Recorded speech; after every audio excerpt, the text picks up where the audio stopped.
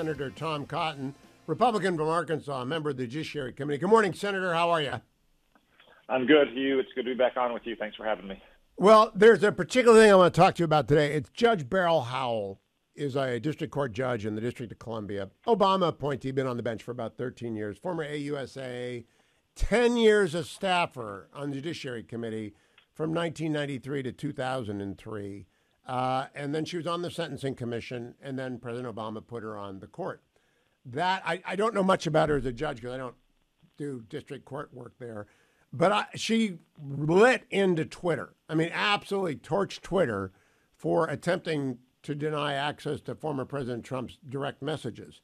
I seem to recall a story about Tim Cook being very defensive about his refusal to allow Apple to help the United States government open up a terrorist iPhone, and that the media sort of applauded him. Do you think we have a double standard here? Hugh, just a tiny double standard based on whether the target of such investigations sits with favor or disfavor with our liberal media. I'm not very familiar with the judge's work, but I will say this. Any Democratic staffer in the Judiciary Committee is likely to have been highly partisan. That's just the fact of the matter about that case, about that committee. And two, as we've discussed in the past about Judge Chutkan, remember, the D.C. Circuit or D.C. District and the D.C. Circuit is where Barack Obama and Joe Biden have put the most left-wing ideologues they can get through the Senate because there's no senators to check them. That's where they put people they think are rising stars or true believers in the faith. So that's two things that your listeners should know about judges on the D.C. Circuit. But I also want them to remember, Tim Cook and Apple would not turn over the keys to the San Bernardino killer terrorist cell phone. Am I right about that? Am I recalling that correctly? Yeah, I think it was San Bernardino. Yeah, unfortunately, there were a lot of terror attacks back in the Obama era.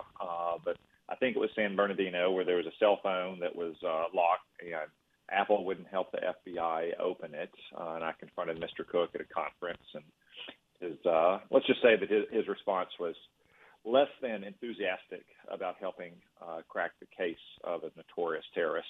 Yet I'm sure he would be going to the mattresses if Donald Trump had an iCloud account the FBI wanted to get.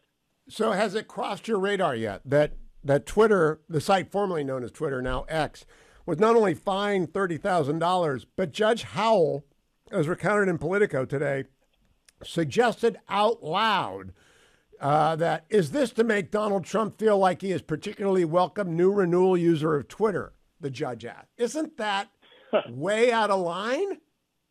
It sounds to me like she may have joined Judge Chutkan, her colleague, in suffering from Trump derangement syndrome.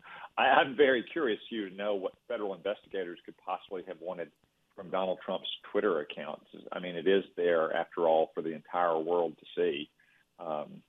So it's very curious to me that they not only sought his access to his Twitter account, but also did so secretly to keep it from him and the public. They wanted his direct messages. By the way, I got it wrong. She fined Twitter $350,000 for contempt. They wanted his direct messages. They got him. They wanted his location data, Senator Cotton. And does anyone really think that Donald Trump is sitting on an iPhone tapping out direct messages himself? You know, apparently the judge does.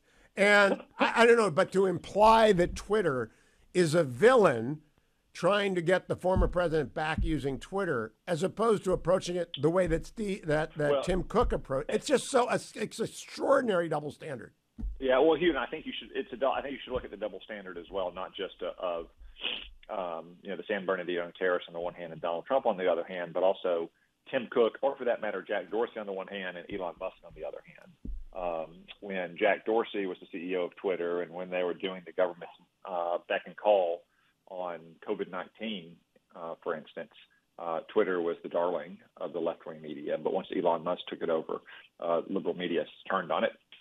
It's pretty extraordinary. Now, I've been talking to people about the new judge in Georgia, Scott McAfee. Now, I don't want to talk about the Pettit doctrine with you, which normally if the feds go first, they go, and they don't go after the states until the states are done. Here we've got dueling banjo jurisdictions. What do you think of the Georgia prosecutor bringing this in the wake of the Jack Smith indictment in D.C.? Well, I think it's another politicized prosecution that's more befitting of a third world banana republic than our great country. I mean, Donald Trump has now been indicted in Atlanta for his tweets, for goodness sake. This is a DA who's elected in a deep Democratic city and who claimed that she was going to get Trump publicly, and whose office is so incompetent that they can't even organize the release of the indictment after the grand jury votes in a press conference before midnight. And I suspect you'll see that incompetence is reflected in the investigation as well. But at root, like Jack Smith's indictment in Washington, like Alvin Bragg's indictment in New York, this is about politicizing or using law enforcement to pursue political differences. All of these cases arise out of campaigns. And you don't have to agree with Donald Trump's stance on the 2020 election. You certainly don't have to support Donald Trump or Republicans to realize that turning political differences in the middle of campaigns into criminal matters is a very dangerous precedent to set, something, again, that is more common in places like Brazil or Pakistan than in America. Now, I'm going to pose a rhetorical question that I put online yesterday, and I want to warn you, it triggered the left, including Adam Kinzinger and everybody in between Adam Kinzinger and the far left. When I posed the question first on the radio show, then on Twitter, what will be the mood in the country and what will historians write in 100 years if former President Trump is either acquitted on all counts in all 4 jurisdictions or all charges are dismissed by higher courts, but it happens after he loses a close rematch with President Biden? I think that's the worst case scenario for America. Do you agree with me on that, Senator? Yeah, I do think that's the worst case scenario. I think most of these, if not all of these charges, should be dismissed as improvidently brought in violation of the First Amendment or just without actually stating any criminal conduct. And they should do so promptly before the election. Look, I understand that Democrats and liberals in the media can't stand Donald Trump, and they'll do anything to stop him.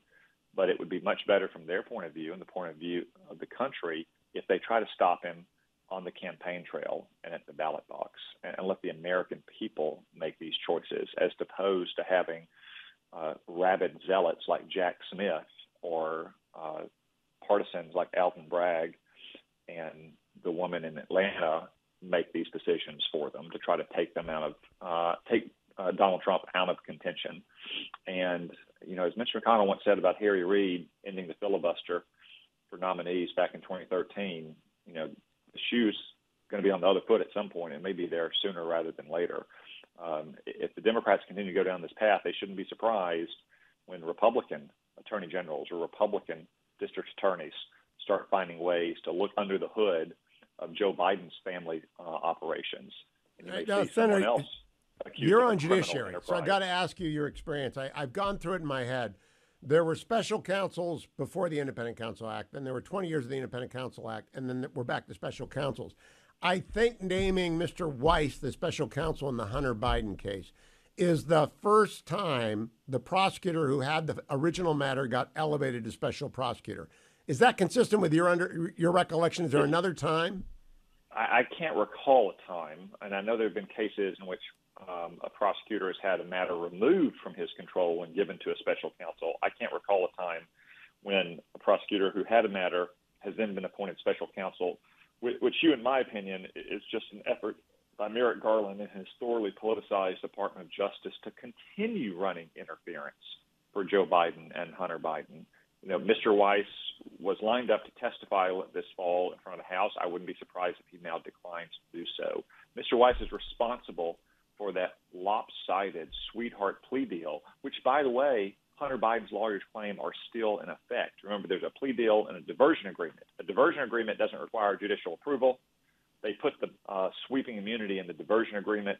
They claim that it's still in effect. Imagine if they get a judge to actually rule in their favor, Hugh.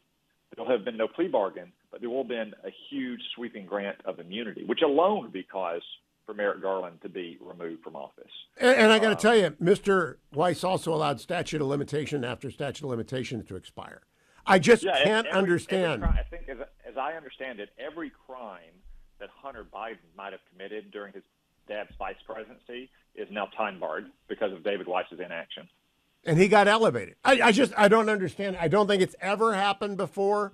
Special counsels in the modern era go back to Archibald Cox. I have one of your staffers who wants to be a district court judge in the future, like Beryl Howell. Go look that up. Senator Tom Cotton, always a pleasure. Thank you, Senator.